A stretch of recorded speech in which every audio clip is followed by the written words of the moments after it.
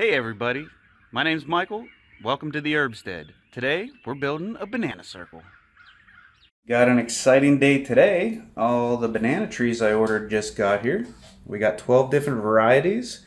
We're going to put them out in the yard as a banana circle. If you're not familiar with banana circles, Daddy, what are you doing? totally go check them out. I'm making a little video telling people about my bananas. I'm going bananas, baby. I want to watch you. You want to watch me? Okay. So this little guy here, he only gets about 3 feet tall. So we're going to put him in a pot and probably just put it out here by the pool. And then in the winter, if it's going to freeze or anything, we can just put it under the awning or bring him inside. And my daughter's enjoying an apple. And so, yeah, if you're not familiar with banana circles, totally go online and check them out. Pretty neat. But we're going to go ahead and plant these tomorrow. Alright, today, so I'm here going to build my banana circle. We got like 11 or 12 varieties. They're going to go in a circle. I don't know if you can see that stake right there. It's going to be the center point. It's kind of down grade from my house. I get a rain out of the garage, comes down the driveway, and a lot of times it actually floods into this garage because it piles up. Where am I at?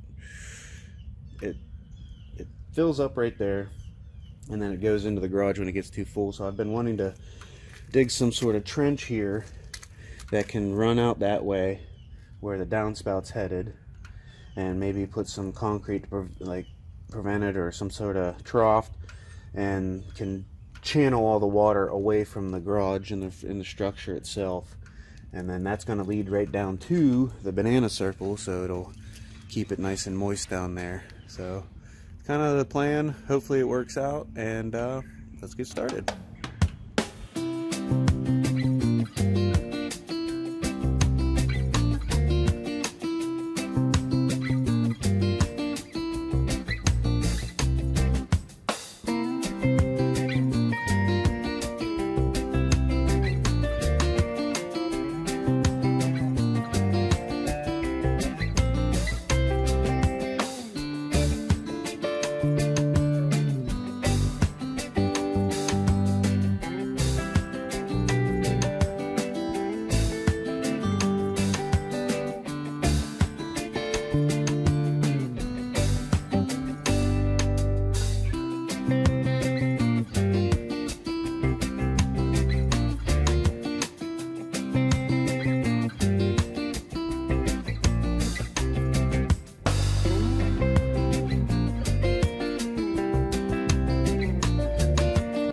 Alright, so the banana circle's been built, sorta, almost done with it. It's about 3 foot deep in the middle, about 6 foot at the base of those humps.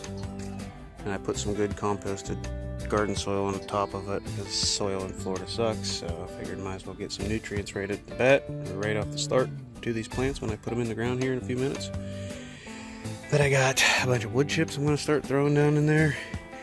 I got a bunch of some started compost to feed it, and then we can plant the plants. So progress. It's been a hot day today, but we're getting there.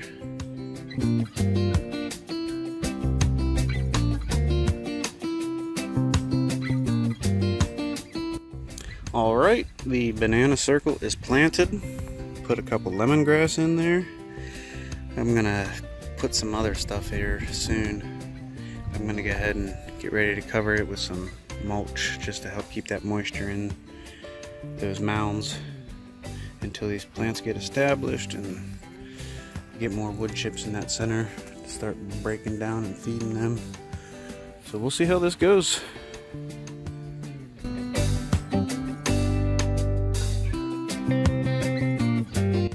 Alright, the banana circle is done. We got 11 varieties. It's downhill, sorta. It's not much of a grade, but we're gonna have water that runs off down this way, and it's gonna help keep that moist down in there, and then it'll help break everything down as we continue to throw compost and other things inside the center. I gotta fill it up more tomorrow. It should be higher. Then you just keep breaking, you know, throwing all your plant material and everything in there and composting it down.